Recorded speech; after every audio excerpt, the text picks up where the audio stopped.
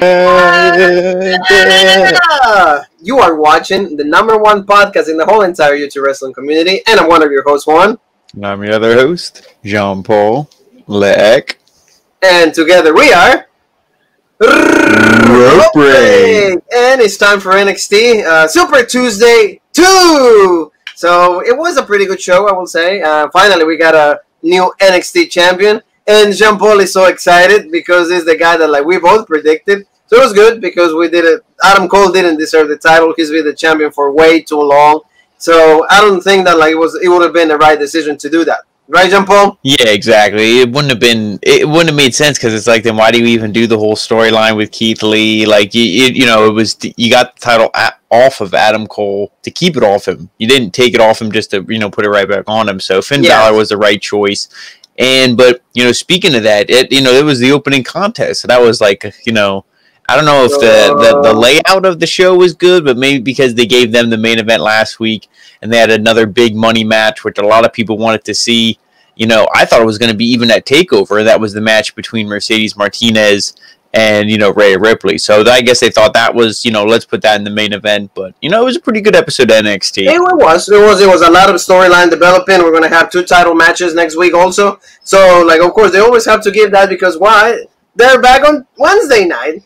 Mm-hmm. So we go back to see both shows, Jean-Paul. So we got to see Dynamite one more time. And then, that's legit. Then we can go back to watching some Impact. We can watch some Impact. So we'll have some developing on Impact. Actually, we didn't see it at all, but as the night goes on, we're gonna keep developing. So Jean-Paul, right there, like you said, NXT Night 2. Family, don't forget to catch on Monday Night Raw review with Jean-Paul and myself. Thank you for all the support on that, and also the King Jerry Lawler. We have this Broken Skull Sessions episode with Stone Cold Steve Austin. Really interesting interview. But on Monday Night Raw, Jean-Paul, everybody was saying the same thing that we did. Really boring. The only good stuff is Mysterio. As a family, the Mysterios beat the crap out of Buddy Murphy. So that was really cool. And, no more developments, any more storylines, nothing. Just more the Raw brand is pretty much in chaos because of all the situation with Vince Kennedy McMahon. He's always good, but when he wants to be bad, he's very bad. So thank you so very much, family, for all the support. So Jean-Paul, tell me, like you said, the layout of the show kind of different because the Prince, Finn Balor, and Adam Cole opened the show right there. The match quality was really good, though. These guys, always, put on good shows. When you mix 2 great wrestlers, this is what you get. But, Jean-Paul, I gotta agree with you on this. The commercials took me out of it a little bit because during the commercial break, they had the picture-in-picture, and actually good action was happening during the picture-in-picture. So I don't like that. What do you think? Yeah, I mean, I complain about that a lot, especially during, NXT. I feel like that's a big problem is that the commercials make no sense. We saw 6 commercials in the Iron Man match. And then we saw 2 commercials in this match, and this match wasn't very long. It wasn't short. It wasn't a 6-minute and done. It was a good 20-some minutes, but it was, 2 commercials, right in the middle of this thing. So that I agree, because when a commercial comes up, let's all be honest, even though it's picture-in-picture, do we keep watching? No, that's when you pull out your phones. That's when you go to the bathroom. That's when you go get a drink. And then you're like, oh, okay, done. Yeah, so, I mean, that kind of sucks because it was a good match. I do like how, it was, let's wear each other down. You try to focus on something. Adam Cole was going after Finn Balor's legs. I forget what was hurt on Adam Cole. It was the left leg that got injured because it was Finn Balor's pretty much his main thing is the stomps. Working on that. That's his main weapon. So that was cool. I really like that too. The action was really back and forth. I love the backstab. And I love how they kicked out of the finishers too. They each hit their finisher and they kicked out. And it was see, that was the thing. This match, if it would have had a lot of build up, Keith Lee and Karrion Kross, that had all the build up, and then the end result was kind of crappy. This was good end result, but it had 0 build up. So we kind of didn't care because to me, the build-up of, we're the number 4, champions, and, the Iron Man match, now it's just the 2 of us. To me, that wasn't that good a build-up. That was just okay, they need to put a title on somebody. This is how they're doing it. Was just to prolong it, that's how I feel. It was just to, give it, a main event for, the second week. But see, like you said, Finn Balor kicked out of the last shot right there. That's when you find out that, you're not, you're not going to get what you wanted from a girl. And also, Adam Cole kicked out of the coup de grace, and see, like, I like how Wade Barrett was selling it, because like, oh, nobody has ever kicked out of the coup de grace. You know, like, that was cool. So like, I really enjoy this, and see, like, the ending of the match was actually even better for me, because like you always said, like, it needs to be like a big move. If you kicked out of a finisher, and this time I'm going to make my finisher even better, so I got to go to the top rope, and then I'm going to deliver my finisher. So that's what Finn Balor did, and it ended up being like what is it, like the 1916 from the top rope. Yeah, kind of just like Super an avalanche. 1916, like you call it. Or like Jean Paul called it avalanche, I call it super. Right there, boom. You know, really cool move. And I enjoyed this match, like you said, but like the best moves were like in the picture-in-picture. Because the belly kick happened right there, the super kick happened there, Oshigoroshi happened during the picture-in-picture, and also the Fisherman's Carry that Adam Cole does. So that's the part of like when I'm like, really? Why they give me this, you know, during the picture-in-picture? And that's something like the match is taking place. Yeah, and for the rest of the show, besides the two, this was like kind of like a mediocre sandwich, like a classic roast beef, but like on a King's Hawaiian roll. So the beginning and the end were really good, and then just everything in the middle was just kind of plain. It was like, but I would have rather seen the middle of the show loaded up with commercials. Don't have any. Maybe one during this match. I think it would have made it more enjoyable. But at the end of the day, Super 1916, we have a new NXT champion, Finn Balor. Right so, there. I'm excited for what they're going to do. Look at this, Jumbo. There he is. And then, they had a lot of backstage stuff also. They were congratulating him. So he's like, hey, son, for you see Fandango, William Regal. Even Adam Cole came up to him. So that kind of, I think that solidifies Nobody had access to backstage. So, give me 1 second. But, like, keep telling me, like, you're finally happy that Finn Balor was able to win the NXT Championship. That's why he came back. That was the main reason right there. And like you said, Adam Cole right there. They're all friends, Hey, it was legit. It was a great match. And thank you. The Bullet Club right there. And Finn Balor is like, see, 10 months ago I came back. And people say, why? Why is that, why you demoted yourself? Why? I came back for this, Jean Paul. For the NXT Championship. So, I enjoy this. And I hope that Finn Balor has a really great run. The Prince finally has goal. We've been waiting. We were taunting about this the whole time. Remember? Oh, why is he not in the main event storyline? Why is he not the champion? Right, and right now he's finally the champion, so we're happy. That's what I gotta say on that, Jean Paul. I'm very excited for. Yeah, the only thing I just want to say before we move on is I wish he would have won it a little bit more of a legit way, because this is kind of tainted. Like, and that's how I would have felt with any of those guys. Like, they didn't legit. It wasn't in the plans. They didn't beat Karrion Kross. It wasn't legit. It was kind of like tainted. You know what I mean? But he was. I feel Finn Balor would have been the champion at some point. That's why they put the belt on him. Yes, that's true. That's true. So now let's move on. A great match. We're excited for Finn Balor. NXT has a great champion. And I just I think that this should have been how the right progression. Aside of Keith Lee being the champion, it should have been from Cole to Balor, at least for me. So now let's go to Rhea Ripley. She got a promo. She's going to destroy Mercedes Martinez inside the steel cage, and that's why you see the cage right there to the left. And also that was supposed to be the main event. Like Jean Paul said, would you have rather see this as the opening match and then the championship match at the end? Is that what you would have rather? Now that the show's over and I'm seeing them, I would have said just because it's for a championship. Nothing against the women. They beat the hell out of each other. They brutalized themselves, and we'll get into it, but more than some men do in a steel cage match.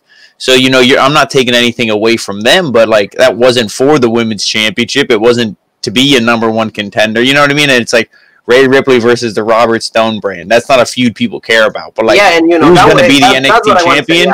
That's going to be a feud. So I feel like you could have switched them, but like I said, I feel like, they just, they're really behind Rhea Ripley. Okay, you guys this match really should have been on TakeOver or, I feel like it should have been sooner because, they just kind of dragging it out and they're like, all right, we'll give you the main event as a consolation prize. Yeah, now that you think about it, it's to me, the championship always has to be last because it's your main prop.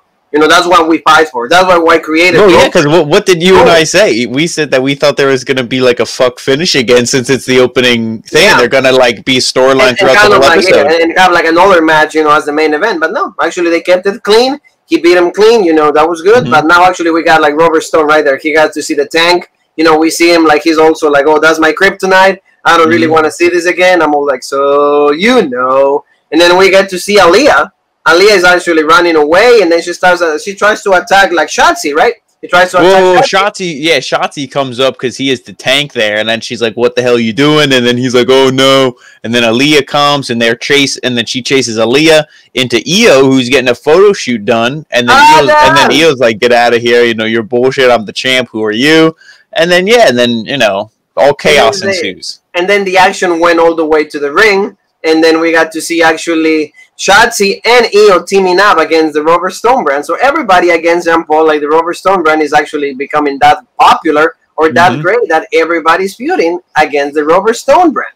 So like the one thing I did like was like the double like action. You know, Io did the moonsault, and then Shotzi did her like top. Oh, the senton, yeah. The senton, so that was good. See, we have that right there.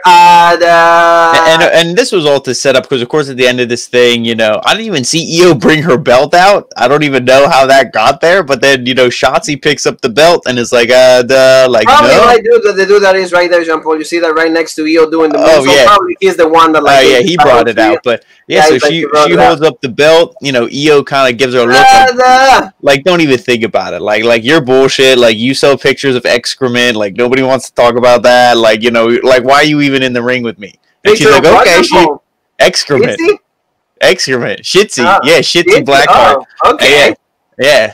But our Shitzy Black Star. Look, in that picture, she's trying to say Shitzy. Yeah. But, so they're going to have a match next week. And I agree with Beth Phoenix in the sense where, Beth is trying to put the match over. And I think that's what they need to do. I'm glad this is a non-title match. That's the one thing I was like, I like Shotzi. She's definitely one of my favorite, young up-and-coming women. I think she's the future of this, very deep and talented women's roster on NXT. But, it needs to be a non-title. She needs to prove herself. And, if she beats the champ... they're going to have it a non-title because it's but then when we look at some of the matches we'll get to for next week, Timothy Thatcher and Priest and Imperium and, Breezango, it's like, why is that title match? I mean, because, Jean Paul is why they're back on Wednesday, so they have to... Yeah, but that's what I mean. It's like, to me, it's like you hand out random title matches to, like, people who either just lost or don't deserve it. For what it is, LeX. Yeah. And talking about let's have dinner with the LeX. Yeah, let's eat. It's either Burger King or Arby's. That's right, one of the two. Now, that's the only two things in Kutztown, PA, baby. That's all in. There's no more. So, like, we got to see actually a guest. With dinner with the Garganos, we actually get Tegan, or I think is some Alexis or like something like that, right? Like Knox, Tegan, Knox, right? That example, yeah. Yeah, that's a good middle name, Alex. Yeah, that's a good middle name. Tegan Alexis Knox, yeah. So like, actually, she's gonna have dinner with the Garganos, Jean Paul, and like pretty much is like the dinner is just to like kind of like reconcile, mend the friendship, like the aforementioned men friendship that they've been saying that they have, Candice and. And Tegan, so like they're pretty much trying to convince her. They split this up. Let's just talk about all the segments right here. But yeah, I like how at first I'm like, what is Candice turning face? Like really? Like already? That was like that was kind of bullshit of a heel run. But no, she's pretty much like, okay, Tegan, you're here. Just admit that you're bullshit and it's all your fault, and then we can get back to being friends. And Tegan's like, what are you talking about? This is you, blah, blah, blah. And I even forget this whole pizza thing where she showed up with the pizza. They're talking about this angle, and I'm like, I forget this. Kid Lee and Mia Yim, that's what it was. Oh, that's right. Yeah. But they did that like, parody thing.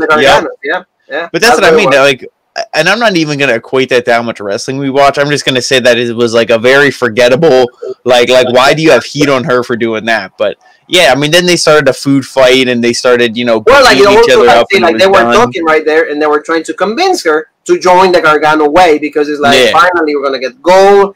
I'm going to become the NXT Women's Champion. So what about you, Tegan? You join us and you finally learn to be, a winner rather than to be a loser. And even Johnny goes like, you know what? I'm just going to leave both of you by yourselves, so you can mend because it's like you guys are two girls. And right there, Jean Paul, actually, I see a little bit of salad. I see a little bit of spaghetti. I love the line when Candice was like, oh, yeah, I'm going to be champ again, blah, blah, blah. And then Tegan's like, well, you can't even beat Io. Like, you couldn't beat her before. And then she's like, She's like this bitch. She's like about to lose it. And then, but yeah, like I said, you said Johnny goes upstairs. He's like, I'm gonna go upstairs, whack, play video games, like get done. Yeah, exactly. So and see, like I don't think Tegan liked the spaghetti look because like, it's when you go to like a friend's house and they serve you something that you don't like. It's like, oh, it's good, right? Yeah, exactly. Yeah, well, I love. Then obviously, Tegan is the baby face in this, so of course the chaos ensued, the fight, and then when they started throwing shit at each other. I love when Candace, I don't know what she threw at the TV, but she ducked it. Oh, she threw something, it completely like annihilated the TV, and then like she leaves, and then Candace is standing there, and then Johnny just looks at the TV, and he's like, no, not the TV. Like he's just like all upset. I'm like, yeah, I feel his pain. Right there, yeah. Look, like he threw all the like spaghetti right there for poor Gargano. And Tegan, like you said, like they were feuding, and like I think Candice threw like salad at Tegan, and that's pretty much like right there. Yep. Yeah. See, like and Tegan pretty much ran away, and like you said, Candice like broke the TV, and Tegan threw all the spaghetti at Johnny. So that was a cool segment. I mean, they started like to pump the rivalry. It's interesting. I mean, I think that like they need to just like have the match because it's getting like weird. I mean, not weird, but I should say it's getting like you keep prolonging this way too long. Yeah, definitely. Just have the match, and just have the match, and let's move on. That's what I want to say, Jean Paul. But now let's go to like the Velveteen Dream, Jean Paul. Let's go to because the Velveteen Dream actually had a match with Adonis. That was really quick. Of course, the Velveteen Dream had to win.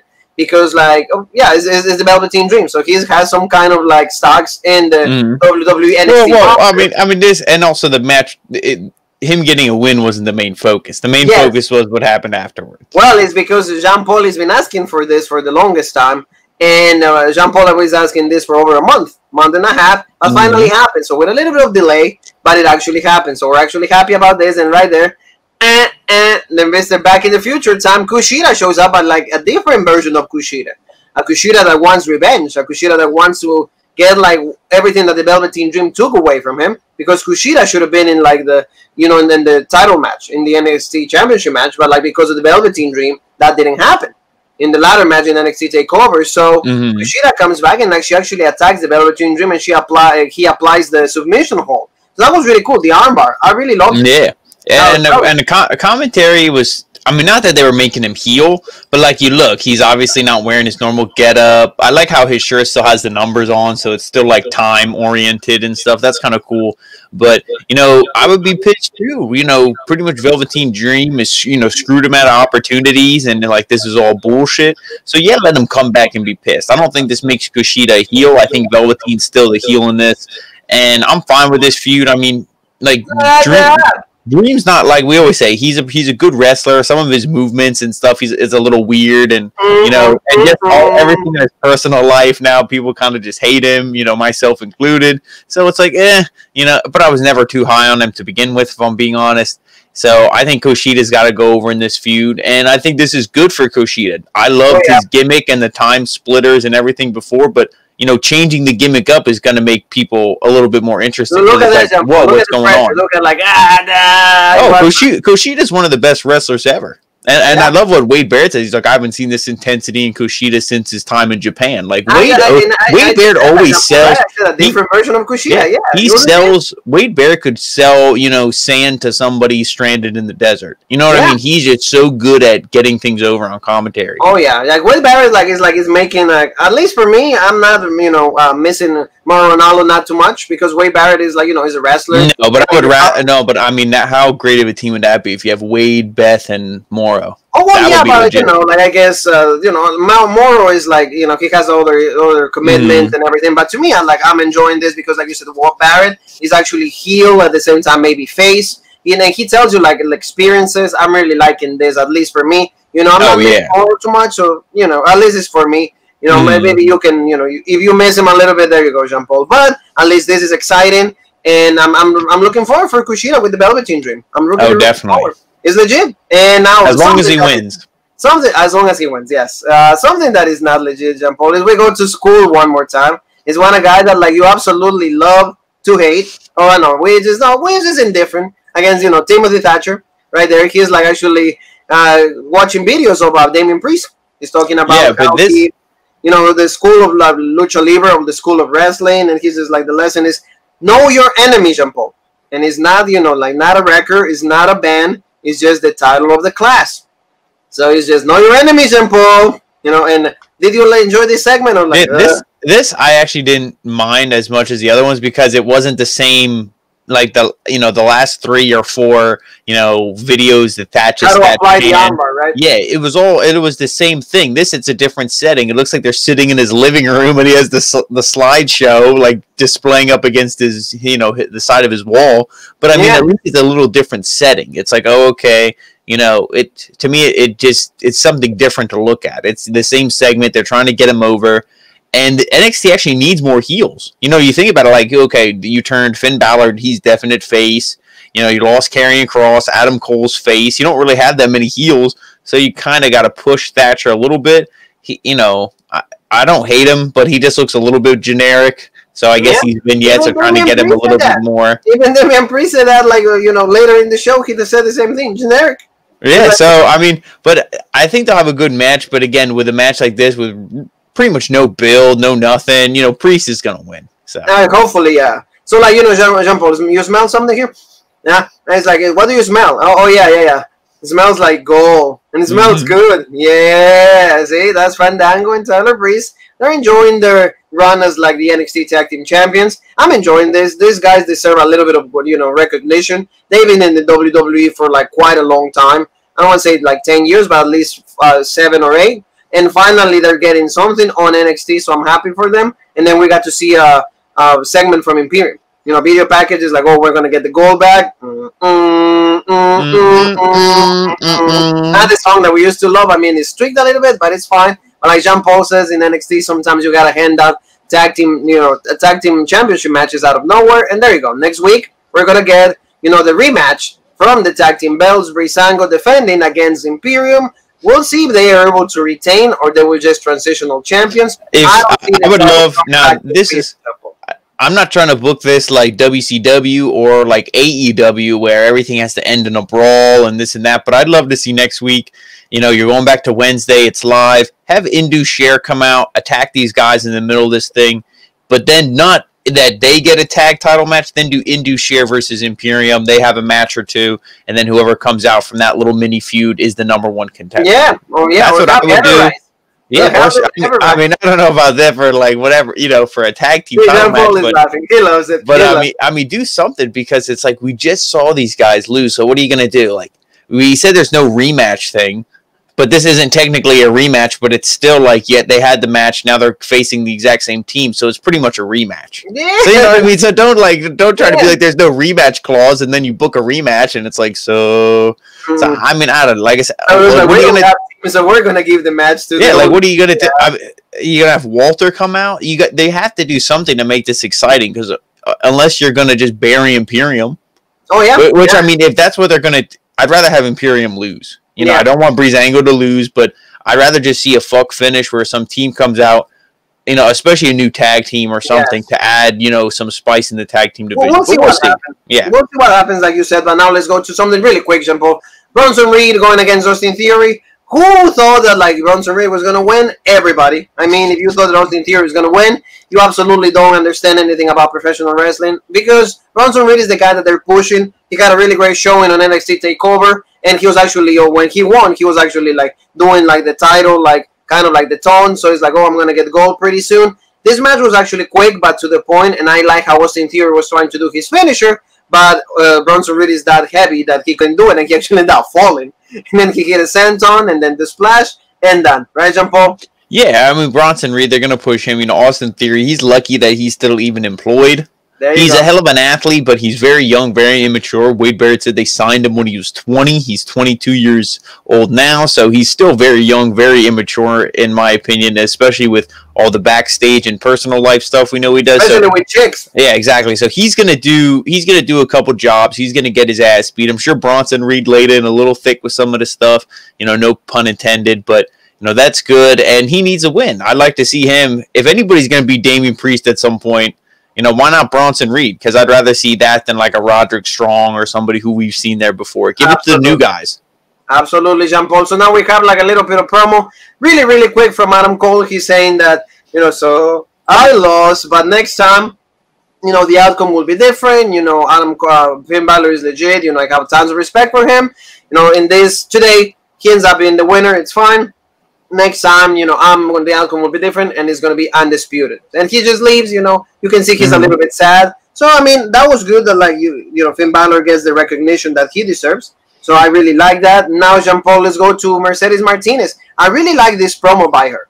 I really like this. It says when lions want to be kings, they don't go to the weak. They go to like the biggest or strongest lions. So I like that. And like the skill, better plays. Like she's good. I like what they're doing with Mercedes Martinez. She's a veteran. She deserves this. So I'm really happy for like what they're doing with her. At least that's my take on that, Jean-Paul. Oh no, I feel 100% the same way. She's a veteran for how many years? She knows how to cut a promo, knows how to wrestle. She has the facials, the intensity. Everything's legit. She's not like some of those like look like a deer in the headlights. So I was excited for this match. I think Mercedes Martinez, she has a bright future, even though she is a veteran. I think they can do a lot with her. Absolutely, Jean-Paul. Now let's go Undisputed Era. Roderick Strong. He's gonna face, a guy that only knows how to lose. He forgot how to win. Well, I don't know about that, but we'll see. Killian Dane, like done. Like he goes against Killian Dane. Like, did you like this? I mean, the match was good, but like Killian Dane again, like he's a guy that like is, at least for me, completely misused. He had a lot of future for me, like Insanity was good. Of course, goes to the main roster, gets unnoticed. The good thing that he did in the main roster was marry Nikki Cross. That's it. But now, Strong gets the win on this. Yeah, tell me, you're gonna counter. So I'm like, I don't get that. So I'm like, I don't, maybe there's gonna be a split between them. But yeah, Killian Dane. I mean, I think he should have won this thing. You could have, at least gave him a little boost because you saw when Roderick Strong was trying to use Bobby Fish to get involved. Like, oh yeah, because even Wade was like, oh, with friends like that, who needs enemies? So it's like you could have caused some little dissension there. The Undisputed Era could have been going back and forth. Killian Dane gets the win, but no. Roderick Strong, okay.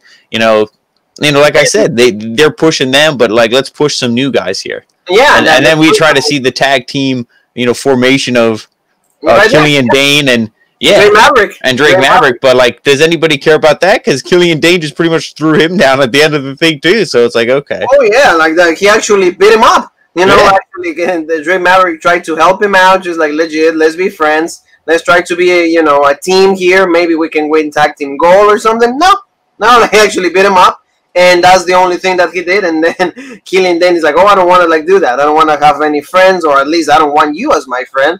So I mean, I think know what this is going to be. Honest. Yeah, I think they're gonna draw this out, and I think this is they're eventually gonna be a tag team.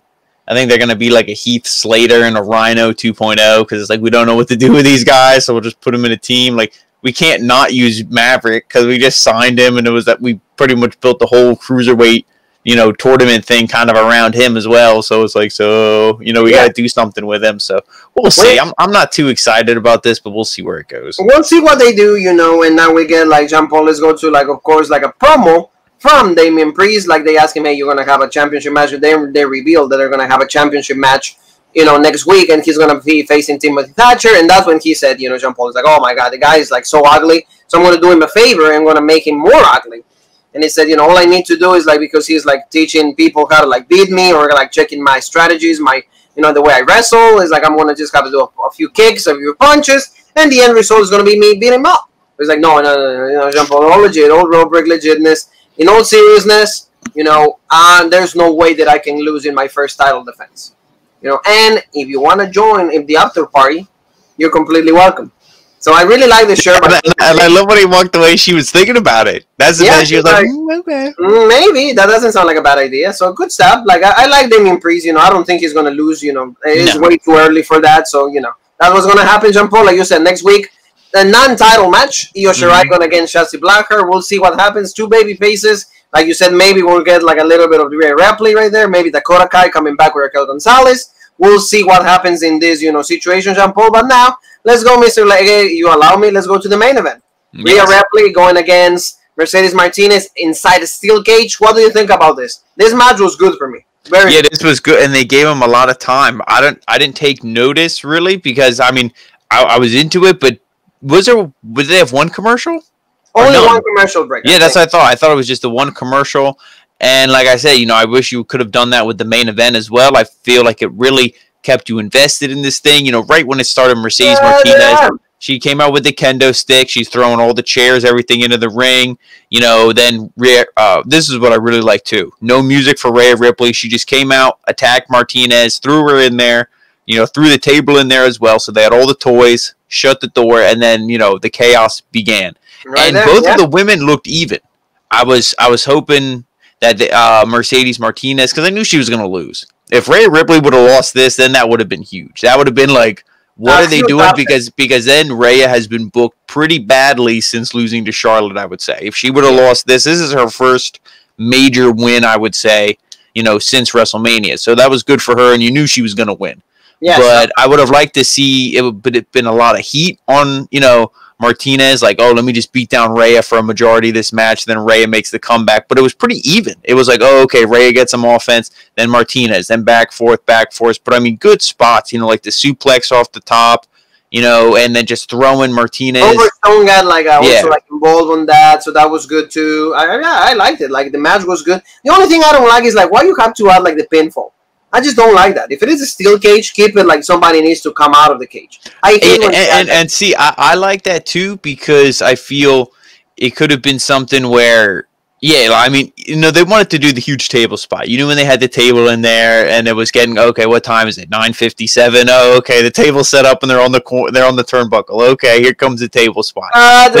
You knew it was coming, but I agree. Rhea could have escaped from the cage. You know, as I'm watching this match, I thought actually Martinez was going to escape when Tony Khan got involved. I mean, Robert Stone got involved, and then you know, he got headbutted and everything else. And then I actually thought he was going to get thrown into the ring from the top. I thought that would have been legit. Jeff Hardy would have been proud of that bump. But no, we didn't see nothing like that. And I actually thought Martinez was going to win. She didn't. And I was hoping just Rhea or somebody would have just, like you said, walked out of the cage, because then the other person would have looked strong, or at least stronger, even in losing. Because you get pinned in a steel cage, it's like that's like it's over, it's done. It's done. I mean, like the feud, like you said, like, and I really like what Wade Barrett said. Is like, oh, you know, like, oh, there's been like this big struggle of like steel cage and the human flesh, and as far as I know, the steel cage has always won. Yeah, so that's what I mean. He's legit. Yeah. Yeah, he could sell sunglasses to a blind man. I mean, it's legit. Sunglasses or shades to Jean Paul. Exactly. Yeah, he was legit. And a big rip tied and through the table, Rhea Ripley gets the win. Like you said, Rhea needs to like get like more momentum, and that's what they're gonna do. I think that like the money feud, you said it from the beginning, Io Shirai against Rhea. That's what they're gonna be. Hopefully, Rhea doesn't become champion again. I don't want to see that. I'm happy with Io. It all depends what they want to do, because that's like, you know, you get called up to the main roster, you're done. Triple H might be like, ooh, I don't know, I kind of want Rhea to be on my roster for a while, so we're going to keep her down here. And maybe the same thing with Io. Maybe they play a little bit of hot potato with the title, kind of like Shayna, you know, Kyrie, Ember Moon, all those, like they kind of played hot potato for a little bit, so who knows what they'll do. But yeah, I mean, Rhea Ripley needed the win, unfortunately. I think so did Mercedes Martinez, because she's kind of new. That would have been a good win for her, but maybe they'll do something with her since she's still in the Robert Stone brand. Brand is still, like, I think, is not completely dead. You know, they still have Aaliyah. They can still use Mercedes as, like you said, the powerhouse, like the strong woman right there. So it's not bad. You know, pretty much Rhea gets the win, and that sums it up. Family, it was a great show. We have a brand new, like we said, NXT champion in Finn Balor. That's exciting. Brand new things are happening, or we're looking forward to Priest and Timothy Thatcher next week for the North American Championship, and also like Imperium against like Breezango. Nothing from Legado del Fantasma. No cruiserweights mentioned in this show, so that's interesting, because that kind of forced people to watch 205 live, because that's when actually they show up and everything. So Jean Paul, remind everybody where they can find us in the social media world. Well, you can find us on Facebook on Rope Break. You can find us on Twitter, the OG Rope Break, Instagram, the original Rope Break, and right here on YouTube for the best podcast in the YouTube wrestling community, the original Rope Break. That's right, Jean Paul, and you and me have a date. No, not a date, but we were going to be meeting one more time tomorrow for AEW Dynamite, the fallout of All Out. All out. So, like, you know, it's redundant, but it's when it's going to happen. So, you know, family, be with us for that. You know, thank you for, like, supporting us on NXT Tuesday 2, Super Tuesday. So, Jean Paul, there's one more thing that is left to say, and that is...